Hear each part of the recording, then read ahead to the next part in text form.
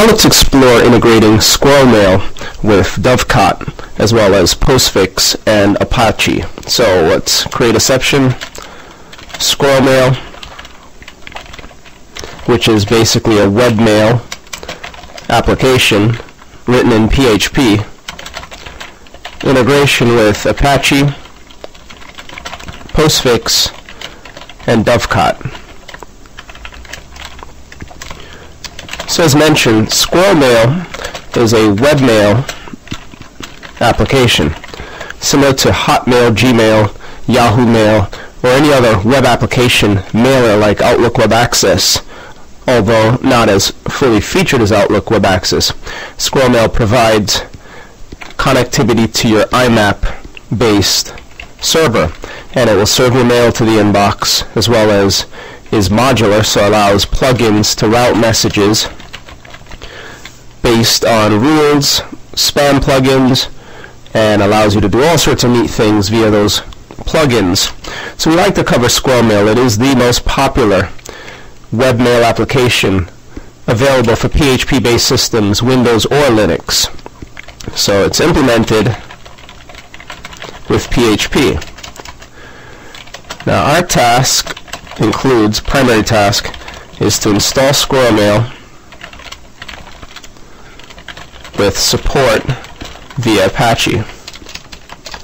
And to do so, we're going to set up an Apache virtual host.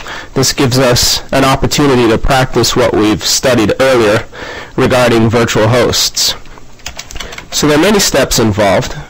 We do need to download the latest version of Squirrelmail.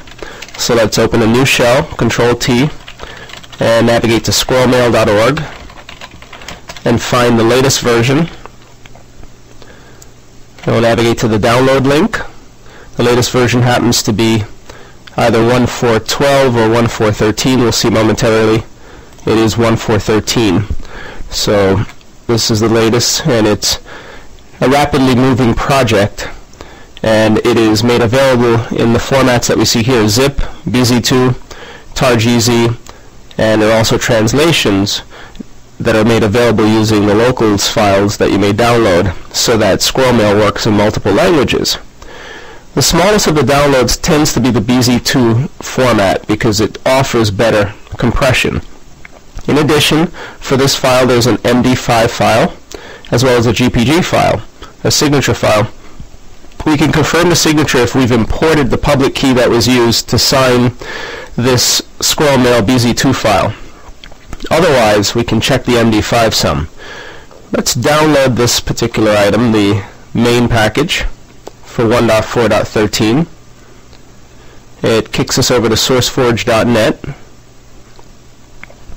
with an immediate link to download it. We'll save it to disk, and we're going to install this on the remote system. So this claims to have downloaded. It's probably on the desktop as the pop-up indicated. And we should also get that MD5 file so that we can confirm the file that we've downloaded. So with that said, here's the MD5 sum. We'll paste this to the shell so we can see it. And let's just find a desktop for the Linux CBT user who we're currently logged in as. And there's the file. So here's the MD5 sum we copied from the site. By executing MD5 sum followed by the name of the file, Squirrelmail, it should return the same string, beginning with 1A, terminating with 88E. And indeed, it's the same string telling us that this file is intact and has not changed since we've downloaded it off the net. So with that said, we should now trust, in addition to, of course, verifying the GPG signature optionally, we can now trust extracting the contents of Squirrelmail tar BZ2. But because we're going to install this on our remote server where we install Apache, let's SCP using the secure copy program the name of the file to the remote system, Linux CBT serv4, into root's home directory on that remote system. Once name resolution takes place, we'll be prompted for a password, as you see, and then once we authenticate, the file will be copied. So with that said, let's navigate to a shell over on the remote system, and in root's home directory we should see Squirrelmail. There it is. We need to extract the contents of this package to a web accessible root. Before doing so, we can confirm the contents of the package using tar.t jvf Squirrelmail. This will display to the screen the contents of the file, of the BZ2 file, so that you know what's included, to ensure that you've indeed downloaded the appropriate file. But the MD5 sum also ensured that we have the file as Squirrelmail has it on record, or the maintainers of the Squirrelmail package have it on record. So with that said, let's update some of our notes. So download from squirrelmail.org. We've downloaded the BZ2 file. Confirm the MD5 sum.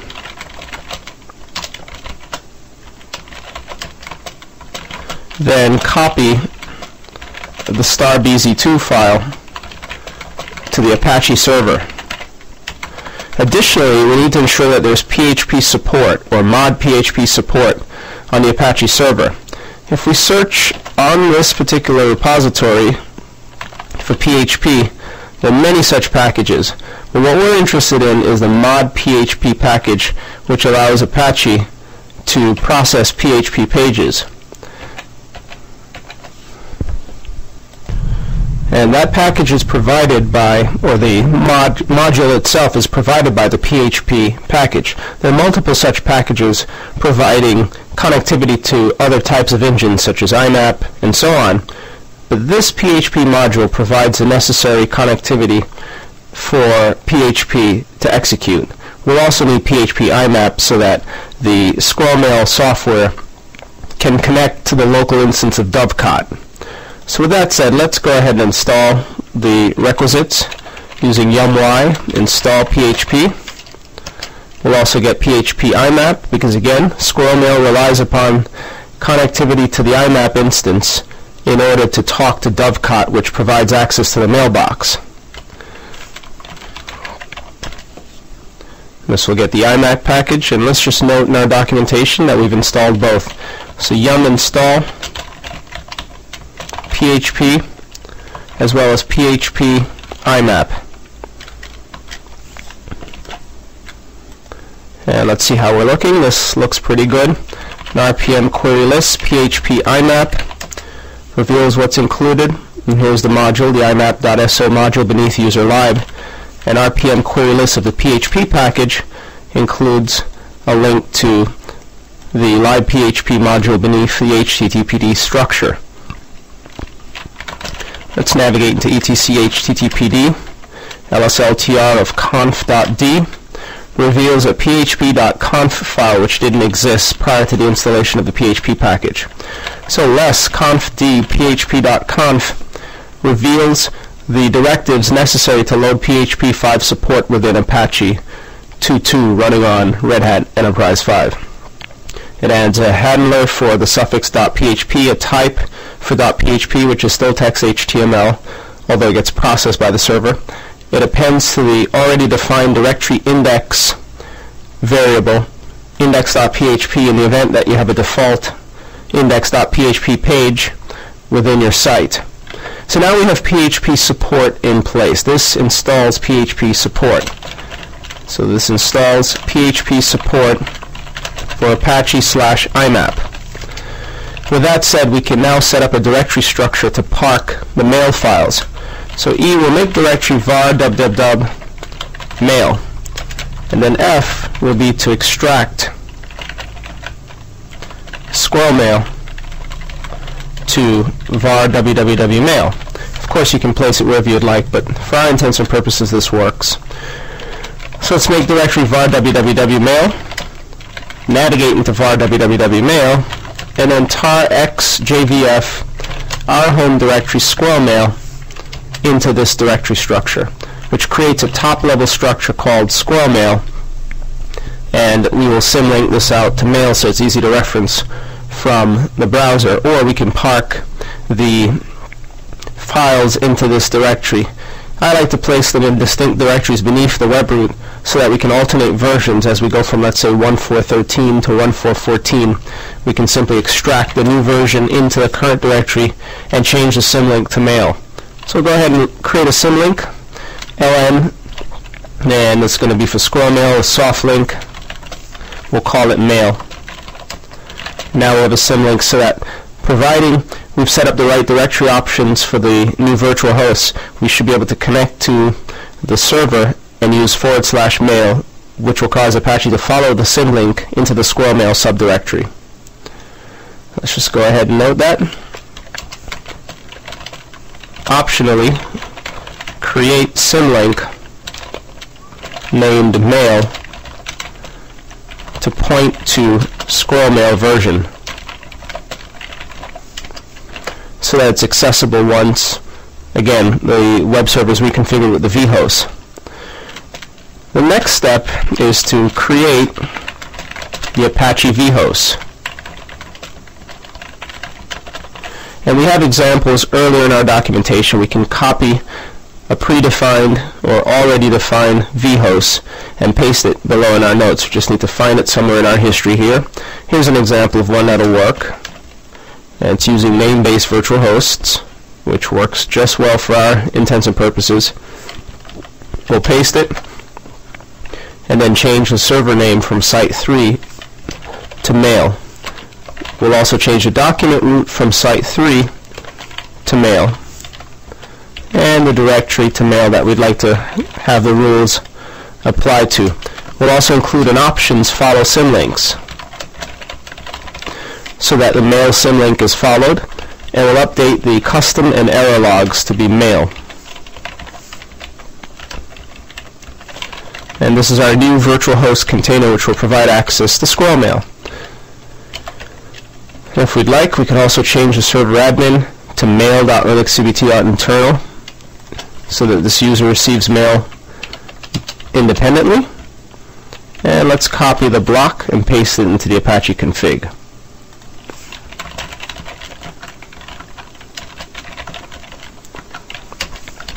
Navigate all the way towards the bottom where the existing virtual host lives, and just be sure that there's a name virtual host in place, and it is for the IP address, so it parses using HTTP 1.1 properly. Great, so this is what we wanted. We'll save the changes, and that's the virtual host block. So create the Apache virtual host, update configuration. So the next step is to restart Apache. Then after we've restarted Apache barring no errors, we'll then need to configure Squirrelmail defaults. And then after we've configured the defaults, set up DNS, attempt to access.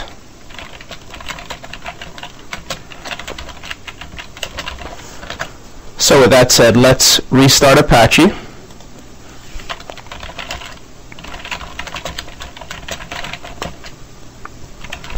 And this looks good.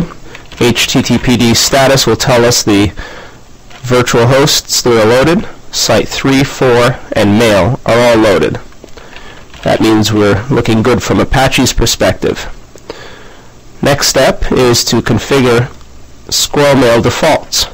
To do so, we'll navigate into var www mail, the Squirrelmail directory, or into the mail symlink, either or. And in there, there's a config subdirectory which has the appropriate conf file that we'd like to execute. This conf.pl file, and perhaps we should just enumerate or lay out the full path, which for our configuration is beneath var www mail symlink mail config, and it's called conf.pl. It's a Perl script which sets up some default variables for Squirrelmail. Run it using ./conf.pl, as within Linux, items that are, or executable items that are in your current directory will not be executed because the current directory does not exist in your path. This brings up an interface allowing us to set some defaults. Organizational preferences. Organization name defaults to Squirrelmail. We'll change it to Linux Genius. And everything else looks fine unless you have another graphic that you'd like to place, and so on and so forth. But if you're happy with the settings, save the changes, return to the main menu. Server settings. The domain that will handle mail for and use to compose or append to outbound messages will be linuxcbt.internal. So modify the domain. and that changes the default outbound messages to linuxcbt.internal. Remember, Squirrelmail doesn't receive mail. It's not an MTA. It simply reads mail and allows you to send mail using the assistance or using the IMAP as well as postfix facilities. It's merely a front end. For IMAP connectivity, you'll connect to localhost port 143. We'll save the changes, and it will send mail using SMTP or the send mail utility, but because it's on a localhost, SMTP will work with no trouble whatsoever. There are folder defaults that you can set for all your users. There are also general options like where to store the data and attachment, data meaning user settings and attachments. So you need to be sure that var local Squirrelmail data exists or change these paths. So in a separate window we need to just double check that. And that's var local. And nothing exists beneath it, so we'll make a directory, Squirrelmail, followed by two directories using brace expansion, data, and attachments. Again, let's just double check how it's indicated. It's actually attach. This will create those two directories. Now when we LSL Squirrelmail, we'll see the two directories. We need to be sure that Squirrelmail can write to the two directories, and it does so as the user in which Apache runs. So if we psef grep httpd, we see Apache runs as Apache. So if we change mod using -r recursively, Apache, optionally as the group as well, var local Squirrelmail,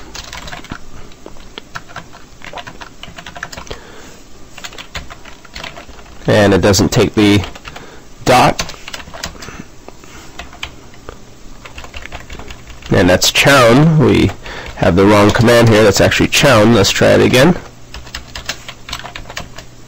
And that's more like it. Now when we LSL var local, we should see Squirrelmail is owned by Apache, and beneath Squirrelmail, Apache owns the attach and data directories. So let's just configure Squirrelmail defaults, create attach and data directories for Squirrelmail beneath var local Squirrelmail,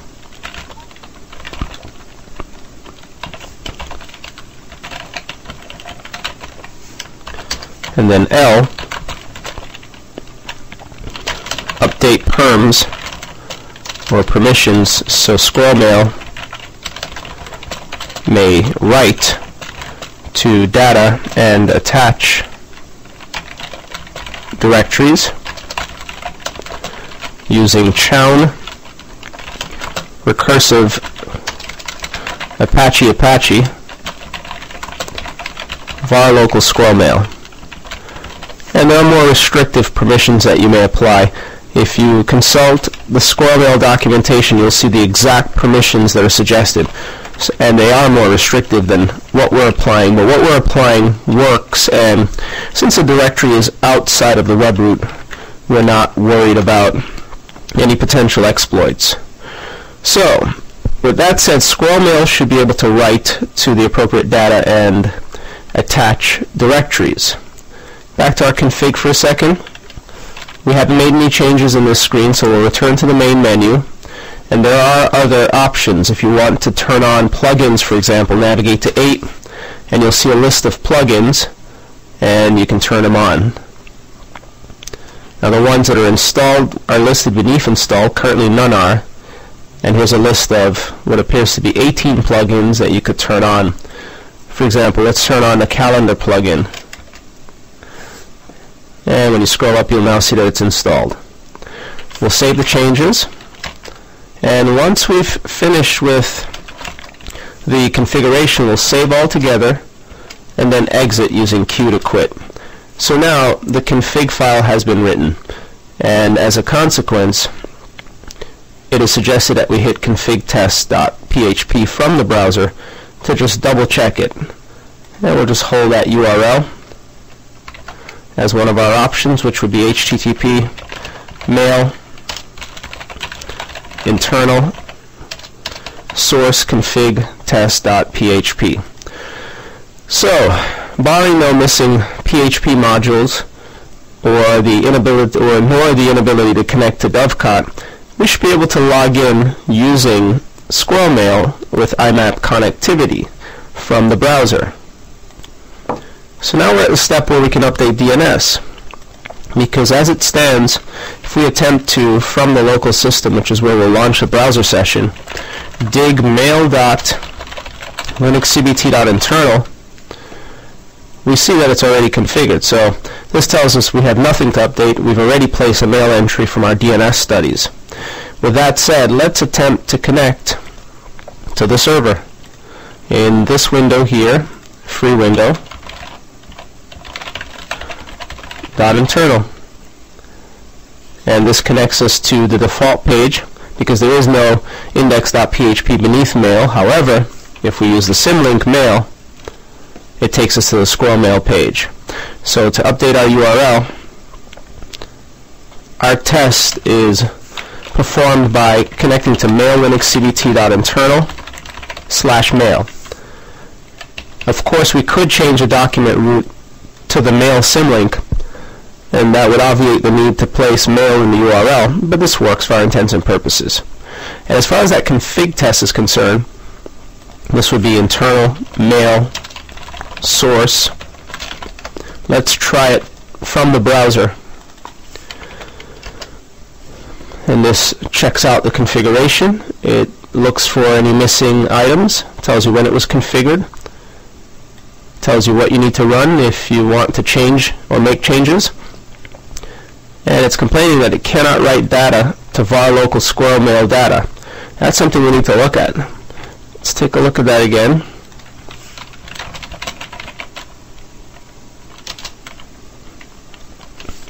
Let's check that path. That's var local Squirrelmail.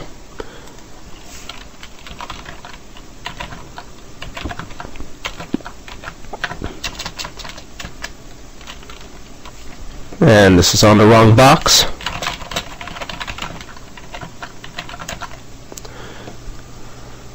And perhaps it's trying to do so as the group. So let's change mod 775, and we'll do it recursively.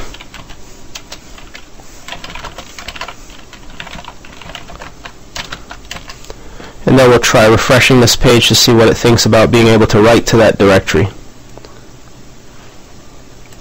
Now let's try refreshing again. And let's see if it's been impacted. We should see a full test. And this looks more like it. It's found Dovecot. No more errors regarding Squirrelmail, inability to write to the data directory. And congratulations, the setup looks fine.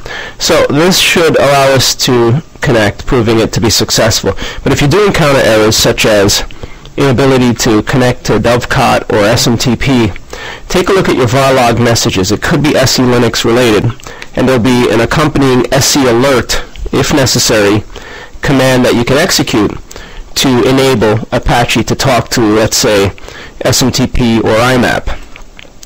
So let's try to connect to the server once more. This prompts us for authentication.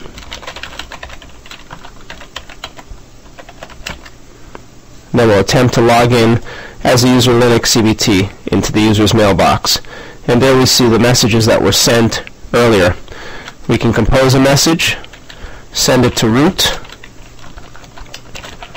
testing. Below is the attachment area, standard web-based mail client. And this will use SMTP to send the message to the local root user. Let's try to view that message from the shell as the user root. Notice it tells us, because of the mail check which runs every 60 seconds, that we have new mail. And mutt will confirm that message. We'll reply, and notice the user agent has been inserted.